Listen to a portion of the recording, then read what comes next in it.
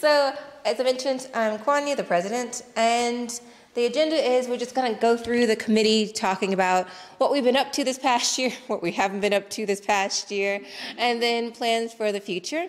So just starting off, it's just basically saying who we are. I know there were several people who signed up to be members for the first time, and you're here at the conference. So just so you know, we're a Scottish-wide network for all who work, study, and volunteer in the museums gallery sector, starting back in the 1930s. I think 5 years ago or so was the 70th birthday, so we're 75 now. We can get those free bus passes and everything. So our aim is to provide networking opportunities in a friendly atmosphere. So we always say networking. I like to call it socializing because when you say networking, it freaks me out. So I like to provide opportunities to get to know one another and be a dynamic forum for information and discussion on the issues that affect museum and galleries. And I think we've been trying to do this a bit more, and you'll actually see some of our events and activities coming up will be to kind of help foster that communication. And we'll also be looking at ways to feedback, for y'all to feed back to us, because sometimes we get asked to comment on something that's happening nationally.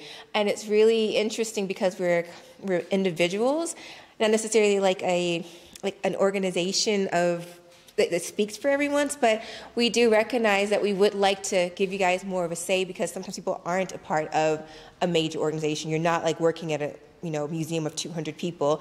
It's 5 of you in your place, and you still have something really important to say about this topic, and we want to make sure that everyone's being heard.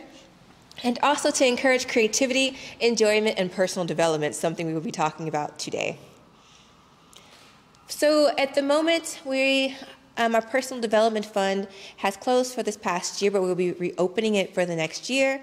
And so there's roughly £500 we usually have in that. And that's for research, training, conferences, trips, cultural attraction, exhibitions, and we'll review them every quarter at committee meetings. Just really to say, if you're a member and you need funding to do actually anything, just contact us when this is open. And if it's to benefit you, your career, your personal, yourself, even literally at this point, if it's to benefit your mental health well-being to stay in this sector, please feel free to apply and we'll go from there. Upcoming projects, we have the Sensational Museums project.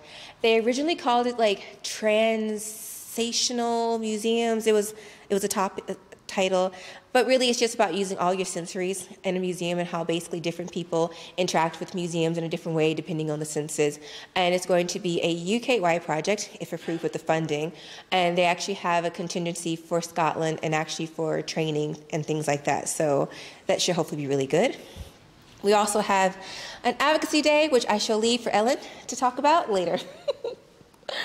The committee. So 2020 to now, I joined the committee during the first lockdown. I had a child, I was home, I was alone, I was sad. Now I'm making another one, who knew? And and I thought I really kind of miss museums, I miss the sector, I miss like being involved. So I joined then, and it was really nice just kind of connecting with people, even though at that time we couldn't do anything but like look at each other over the computer and talk about how we went outside one time that day. But it's gotten better. We've started our first events. We have our first conference. Some committee members have come and gone. I think particularly during 2020, there was a huge turnover. And we're, I think, really looking to build the committee back up again so we can just chug on with life. We do have 2 outgoing committee members. Adam will be leaving us after this conference, and also Joe, who couldn't be here with us today. We have 4 incoming members who have all accepted their positions. Thank you all for voting. We have an events officer, Alicia. Our membership officer will be Aruka. If you're watching this, I love you because I do membership as well right now, and I can definitely use someone helping to do that part. Lots of paperwork. The secretary is Demi, and our social media officer will be Neve. So we'll welcome them as well. And that is, actually that's still me, because I'm membership as well. So you haven't got rid of me yet. So at the moment we have 200 active members, and the way membership works is it runs for every 12 months. So if you join this month, it's next month. So it's kind of consistently rolling over. We have about 200 now. I'll probably get home, check my email, and we'll have 205. So that's kind of how it works. We've reintroduced box payment online, so you can pay via PayPal. Even if you don't have PayPal, just use your debit or credit card, or you can transfer your money via box. So hopefully one of those two works well for you. And we're really hoping to engage with more members, and then current members and new ones. So basically, if you're a current member, we're hoping to be doing an activity in your area around Scotland soon. And if you're new, hopefully you'll be joining us. And with that being said, most of our members are based in, we have a nice Inverness, Aberdeen cohort. We do have our Stirling and Perth area, tons of Glasgow, tons of Stirling. I think it's because that's maybe some major population, but we're really missing out a bit further west, a bit more in the Highlands, and particularly island people. Like, where are you? I think we really need to kind of like focus on that, because these are groups and these are like really awesome communities and museums and galleries that we do hope to spread our membership.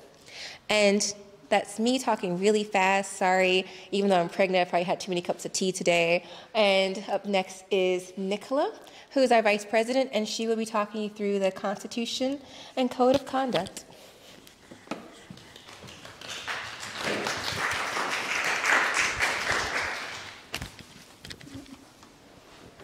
Sorry, I've got to put my microphone on because I'm liable to throw it across the room.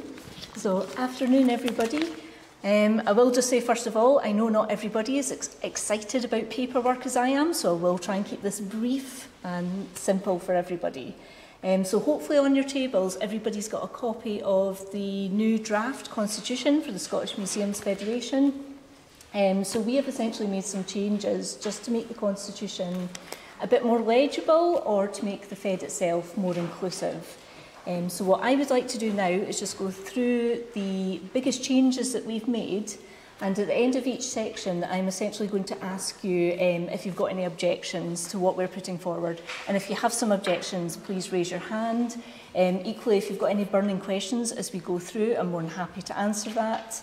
But also, if you really want to talk about paperwork, I will be available afterwards. So jumping right in, we have section 2.1b, which essentially states that the Fed provides informal learning opportunities through events and the yearly conference. So this section has now been extended to cover any professional or personal developments and the form that they can take. So essentially just making it wider for everybody. So can I ask if you have any objections to this, to please raise your hand? Fabulous, moving straight on. Point 3, we have put more inclusive language in throughout. So, for example, we've been removing titles such as professional staff and supporting staff, and we're very well aware that that's a bit outdated in this day and age. So, again, could I just ask if anybody has any objections to raise your hand? Excellent, thank you very much. And finally on this slide, we have the no membership fee membership option, which has officially been extended to include volunteers and those who are unemployed. And again, it's just about making ourselves as inclusive as possible. So again, any objections anywhere in the room? Oh, this is fabulous. We're just going to jump right through this. So slightly longer section here in section 5. So just to make the language a bit clearer, section 5.2 now states that your annual membership, so your subscription, happens 12 years after you join. So I think way back in the day it used to be the 1st of April or on April that your membership would be due. That has since changed to every 12 months. And 5.3 is a new section which essentially states that if we were to increase prices, for example, for your membership, this wouldn't take effect until the next financial year. So again, it's just making things clearer for everybody.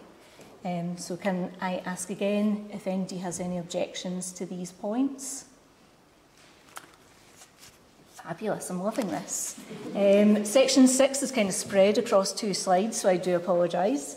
6.3, we would very much like to increase the 6 ordinary members to 10 on the committee. And we really hope that this would give more people the opportunity to serve on the committee and give us the resources to actually feed that back into what the membership needs. And quickly following on from that, we've also developed a new code of conduct, which hopefully should also be on the tables. And the code of conduct is essentially just to define the standards that are expected of the committee. So it's essentially making sure that we are doing the best in our roles for the membership. And that exciting document will also be available on the website once today is finished. And finally, we've brought in a new section, which is 6.7, which used to be section 6.6D. I know you're all so excited about this numbering system. So this is quite a big change. This is student representation has been altered. So we will now have 3 student representatives to be voted onto the committee by members in the autumn for 1 year every year. So going back quite a bit, I think we had 1 student from 1 university every year. It's then spread to 3 universities. And again, we're just trying to make things as inclusive as possible so that any student can apply for these roles and be voted in. So that is section 6. Does anybody have any objections so far? Excellent, thank you very much. And I think we only have one final point, which is probably the biggest point of the day. So we are proposing to change that voting members becomes members. And this would essentially mean that any member who is a free member, so a volunteer or a student, for example, is allowed a vote in the process of the Scottish Museums Federation. And again, this is just to make ourselves as inclusive as possible and encourage everybody to take part in the voting process. So does anybody have any objections to that final section? I'm really hoping everybody's paying attention and you've not just fallen asleep, but that's fabulous. Thank you so much for that. I think that covers everything from myself, so I'm going to just pass you straight on to Eleanor for the Treasurer's report.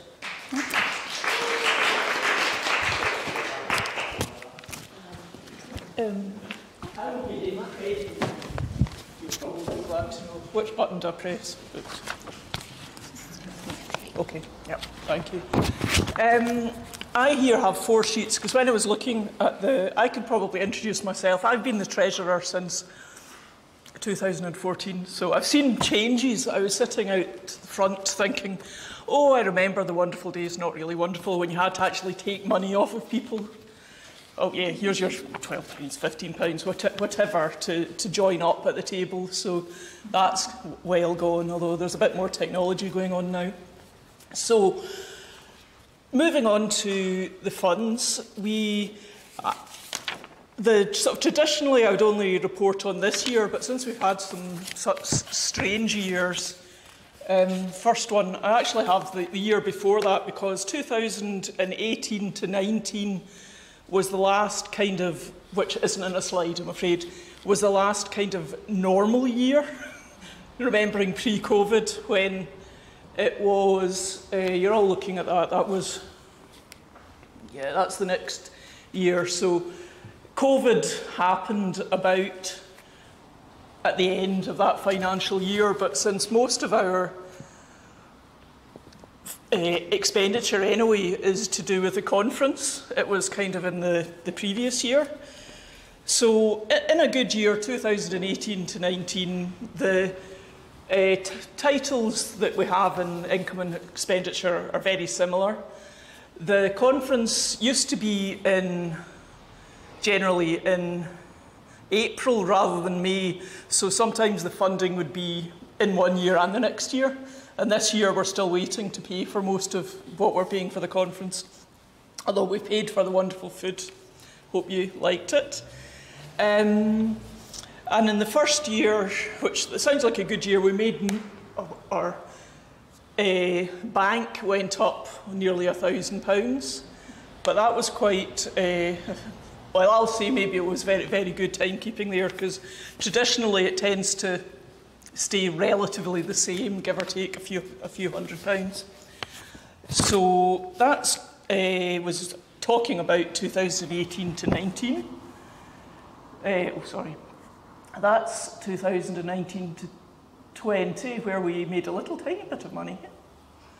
And because that year I think that was the conference that we had in Stirling, and we actually managed to get some money back that we paid out for that, so we did quite well money-wise.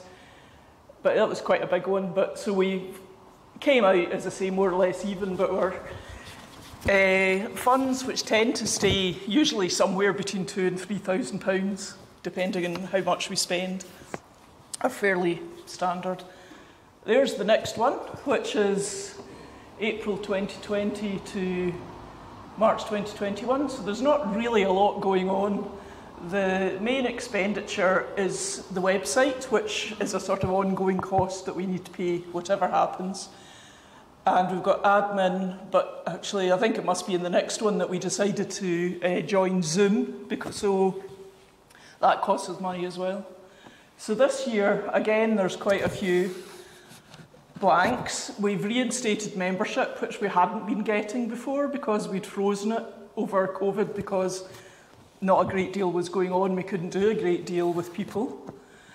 You say we've effectively, well, this is to the end of March. We'd spent £22.74 in the conference, so that is going to go up considerably. There's a little bit from the previous, I'm not quite sure why that's there. But yes, so we're in the red slightly. So I say that's, as I say, to sort of, in a nutshell, most of our expenditure tends to be the conference. Most of our income tends to be membership coming in. And traditionally, we tend to subsidise the conference a bit. So where the membership funding goes to is mostly, well, it doesn't all go there, but a lot of it goes towards paying for the conference as well. So that's really it. I'm sure that was fascinating. We'll move on to the next one. Is it, who is it?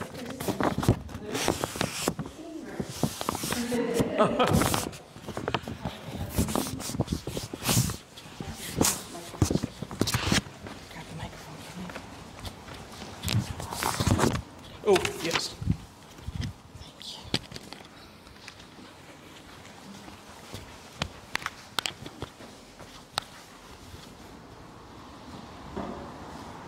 Oh, okay. So I'm Christina. I'm the communications officer, generally in charge of the website, although get help from the other committee members with it. And I do the newsletter quarterly and the blog, which I haven't really been doing. I'm sorry. I have been struggling to find time for it. But yeah, so the newsletter goes out quarterly. It's really great for giving a rundown of the sector news and SMF news. I also go through and I find jobs for you guys, volunteering opportunities, events opportunities. So it's a really, really great resource, and I hope you guys have all been liking it and benefiting from it. If you know of anyone else who would benefit from it, they can join as a member. Goes out quarterly, as I said. It's only £12 per year to be a member, so it's quite a good little benefit.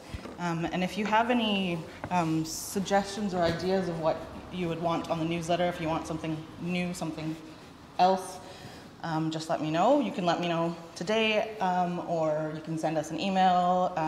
Our email address is on the brochures and on the conference program and on our website. So feel free to send me an email or just talk to me today. So this is the blog, which has been a little bit dead in the water, and I'm really sorry for that. I've just been struggling to find the time to do it. But if you guys have any ideas for blogs, I'm very open to them. Anything that you want to write about, if you visited an exhibition and you want to do a little exhibition review, if you want to get some more, some sort of CPD experience, I'm happy and open, and just send me an email. That's basically it from me, unless anyone has any questions about communications. No. Okay, last speaker of the day. No pressure, no pressure. We'll build up the energy. So, my name's Ellen. I've been the social media and events officer this year. So it's been quite a challenge. I'm really excited for Niamh and Alicia to come on board and help me with all of that, so I can only be the events officer. So first I'll talk about social media. So essentially this year, we've had really good progression on our online presence. So thank you everyone that has joined and are following this year, working online. Of course, social media is one of those things, doing between the two. I've kind of been split between that and obviously not keeping up as much, but we like to try and keep that as updated as possible, and the rest of the committee is supported in that, so that's great, because all these positions are voluntary and we all have busy lives. So we're really, my goal for this year has been working to share stories of museums online and sector updates. So our milestones have been that with Twitter, we've hit over 5,000 followers now, so it's pretty good. And Facebook, that's really taking off. So we've gained something in the region of 400 followers in the past year. So that's quite substantial. So now we have over 2,100 followers. And with Instagram, we have almost 1,400 followers. So that's up 200 followers in a year as well. So thank you all for paying attention to my funny stories that I try to put up online. That's it for that. So with events, like Konya said, we've really had to start over this year and really just rethinking and recentering in terms of where we're going. So the first event when we came into and were voted onto the committee in August of last year was really starting over again. Of course, we were coming out of the final phases of lockdowns, getting back from our level kind of zones, if we can get back in that mind of going back to level 0, things like that. So the first event that I planned was about what's next, and that was based in Inverness, primarily because I was based there and it was easy for me not to travel. But it was also good because we haven't had an event in the Highlands in a while. So it was really good to get that kind of integration back. We had a decent turnout. We even had a gentleman from the Ministry of Spanish Culture office come and want to be involved and see what we were doing as Scottish Museums Federation. So that was strong. And it was streamed online via Facebook Live, so if you do want to see that, that is still on our Facebook. Please go and view it. But we really got leaders from the heritage sector in the Highlands. We work with also Museum Heritage Highland. They do a lot of work in the Highlands and are very active, so we're beginning our relationship with them as well.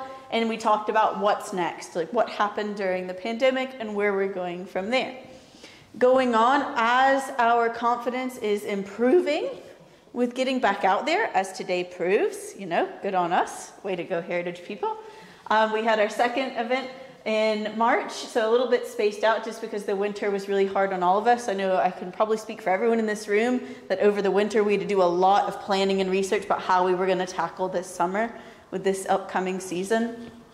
So it was really strong that we had on the 4th of March talking about museum redevelopment. I know for a lot of museums, you're able to take the time to re-strategize and think about maybe our collections and the way that we're displaying them need a little bit of a refresh. So thinking in terms of that, and we went to the Argyll and Sutherland Highlanders Museum, and we had Rod with us, who knows his collections inside and out, as probably does a lot of people in this room. And it was a really strong outturn from that. Although we have learned that we need to there's going to be a nominal fee on events from now on for non-members. It'll be around £2 just to pay for the tea and coffee. And then members, it'll just be a donation base, so it'll be free for members. If you would like to pay extra money, it is up to you. But you're more than welcome to come. As we said, we want to provide you the social opportunities to get to know people. And I also don't like using networking, so I also find it a very scary word, like Konya. So these are just going to be social events, and I'm calling them days out. So our next events upcoming, on the 9th of June, we're going to David Livingstone Birthplace Museum. So we'll probably see a lot of the familiar faces there. In August, and the rest of the dates are to be confirmed exact ones, we're going to the Museum of Scottish Fire Heritage with Konya. And in September, we're going to be at the University of Aberdeen Special Collections with Neil Curtis. And we're going to try and involve a lot of the students who are on the master's courses there, just beginning off museum collections, try and get them familiar with what happens next after they finish their courses, and going through things there and meeting up there. And in November, I'm just beginning conversations about organizing a one-day seminar about career progression.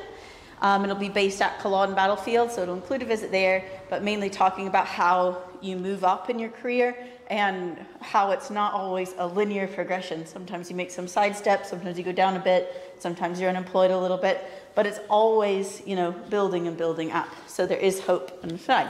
And I promised you that there would be an exciting opportunity at the very end. We've made it. Congratulations. We're here.